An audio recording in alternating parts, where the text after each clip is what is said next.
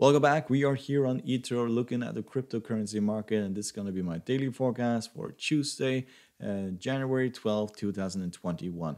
If you like to support our channel, you're welcome to hit the subscribe button down here in the corner, hit the like button and the bell button to see our newest videos, and you're welcome to join us over at Patreon, where you can get access to our full technical analysis, our signal service, and also our online trades and courses.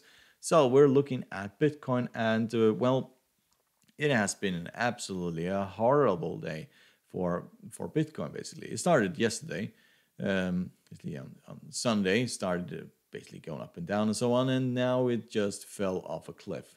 So we're down roughly over 20%, and we have crossed the 20 exponential moving average on the daily chart.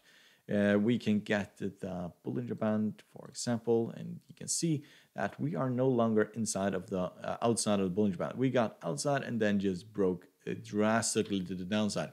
So this is nothing new for Bitcoin. This is how Bitcoin has been trading for technically forever, and most instruments usually do the same thing. So last time we were this much outside of the Bollinger Band was back in 2017, and back then it lost, well, it fell from 20,200 all the way down to 3,000. So, well, it's a long way down, to be fairly honest. And I would not be surprised if we saw a similar thing happening now. Sorry. Tomorrow, we may see Bitcoin rally again up towards 35,000, around half of this candlestick, give or take. And then on Wednesday, we could see another massive move to the downside. So that is what happened back in 2017. It may not happen that quickly. We may have 2 or 3 weeks before we break all the way down to 20,000. But 20,000 is where I think, and I've been saying that for a very long time now, where I think we are going to go before this goes significantly higher. So the reason for that is basically these previous highs. So we have not tested those previous highs again. Usually you do. You rally, go back down, and then you rally again. We have just been on a constant rally. This is just a hockey stick all the way up to 41,000, and then it just dropped all the way down to roughly 30,000. And yes, that is most likely what is going to happen here. So we'll go down, go up, and then bang, all the way down to 20,000. We'll find major support here at the 20 exponential and these previous highs, and then we'll go to the very highs, to 40, and probably beyond that. It is impossible to sustain a move like this. So one other thing, a lot of people got burned here. So sadly enough, people have been buying into this also here. This will most likely go back to 40,000.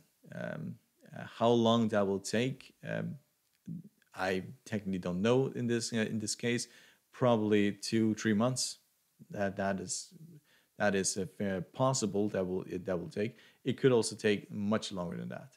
Considering what happened last time, it broke down this significantly. This basically took years in order to recover. This was back in the end of 2017, and we didn't break 2000 again, basically in the beginning of December 2020. So yes, it could take a very long time. It could also just bounce off the 20 exponential moving average and head to the very highs.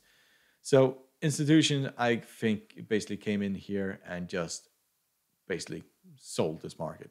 And a lot of people probably are stuck up here thinking that it would go to 50, 100 and so on. Because all the stories in the media and so on have been that Bitcoin is going to 500,000. Ethereum is going to 50,000 and so on.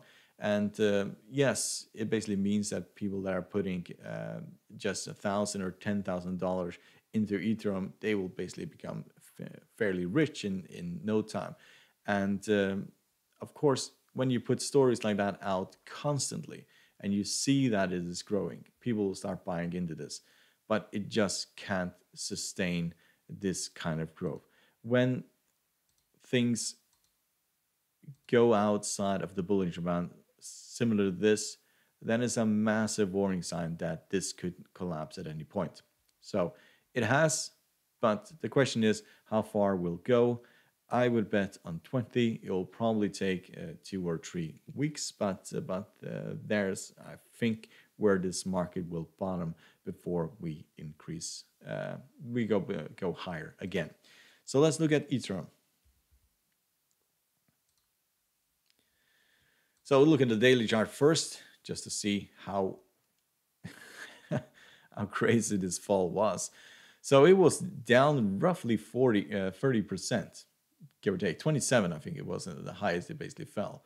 So it fell all the way from the top here of 1352 all the way to the bottom here of 905. So it stopped roughly just above the 20 moving average here in the Bollinger Band. And at this point, if you look at it, for example, technical indicators, there's a lot of room to the downside still.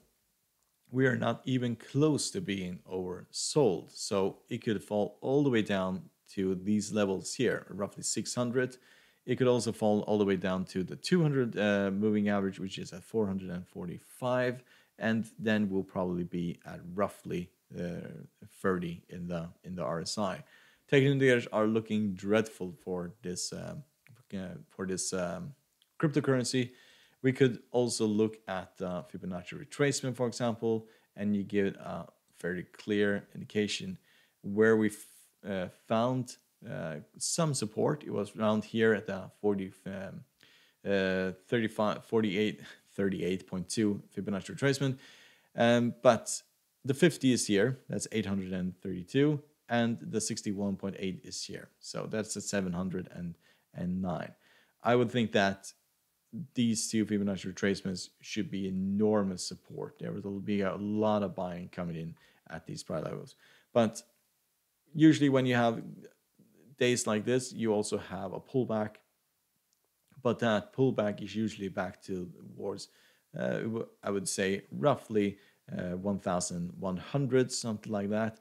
And then you will have another go to the downside. Probably to 50 or to 61.8 before this continues higher.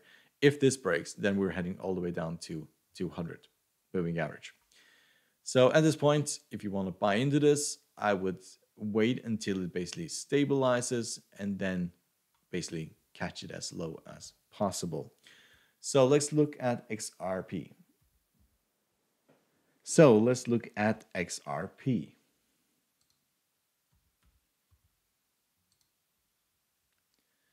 So this hasn't fallen as aggressively as the other cryptocurrency.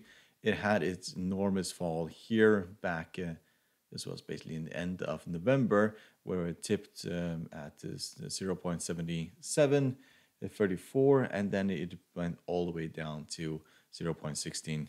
It has tried to rally, but we have found problems here at the 20 exponential moving average. We're trading underneath the 20 exponential and the 200 moving average at this point. Technical indicators are also very, well, they're not very positive for this cryptocurrency. RSI is at 44. The CCI is becoming fairly, it's basically flat at this point. Stochastic is bearish, and the MACD is also bullish, but it's underneath 0. So we're still in a negative trend here. Well, I've said it before, I wouldn't technically think about investing in this until we start seeing a real drive towards the 50 moving average and a break above the 50 moving average. Otherwise, this can just continue to fall, as it looks like it is basically ready to go even further down at this current stage. So let's look at Litecoin. So Litecoin had an enormous fall today. We fell over 30% pullback, and you can see when the market now started opening again, we are having problems here at the 20 exponential moving average. And that is a very worrying sign for this cryptocurrency. There's a lot of room to the downside. We're at 50 here in the RSI. And usually what happens is when you have such big falls here that you basically rally up towards the middle, which we actually have, and then pull back. And if you pull back here, then it's a sign that we probably we're technically not finished with this fall. So we may see some choppiness here, but if we don't break the 20 exponential moving average soon, that is going to be a worrying sign. If we stay here for 1 to 3, maybe 5 days, it is just going to tumble towards the 50 and probably break the 50 and go even further. Technical indicators are dreadful for this cryptocurrency, so it's probably one that you can buy cheap when it falls probably below 50 and heading for the 200 moving average. So we'll see basically what happens here. So let's look at Neon. So we rallied all the way to 26, broke to 20, and then we have rallied a little bit again today. So this one looks more stable. We're still trading above the 20 exponential. We haven't crossed the 20 exponential. Technical indicators are mixed at this point. So, for example, MACD is bullish. The CCI is crossing, the stochastic is crossed the signal line, so it's becoming bearish. CCI is still bullish, but it's becoming bearish. And the RSI is basically flat at this point. But we're at 66, so we're basically close to the top. But we ran into major resistance here. It was the previous high, 25.82.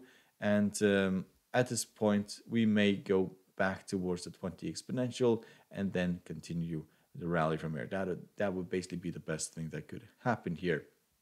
So if you look at the Fibonacci retracement for this, we can see that we found support here at the 38.2. But the 50, which is just above the 220 exponential, we should basically come down to 19.12. And there is basically probably your best buying opportunity for this cryptocurrency. So this has fallen all the way. We have to go to the weekly chart. We have fallen from 134 all the way down. It went basically down to 3 point something. So the people that started shorting this, they did a really, really good job. They earned a lot of money.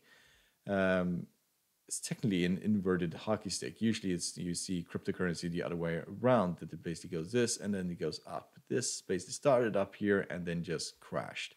So yes, to be very honest, if we manage to take out this 25.43 level, then we go significantly higher from that. We'll basically go heading towards 50 and then beyond. So it'll be interesting. I don't think that this is going to just explode to the upside similar to the other ones, but all the other cryptocurrencies have had this up towards this high level, broken down, then just stayed flat for a very long time, and then just rallied to the upside again, like Bitcoin did. So we'll see. Hope you found this helpful. You're welcome to support the channel by subscribing, hit the like button, and the bell button to see our newest videos, and you're welcome to join us over at Patreon. The link is down below. Good luck and thank you very much.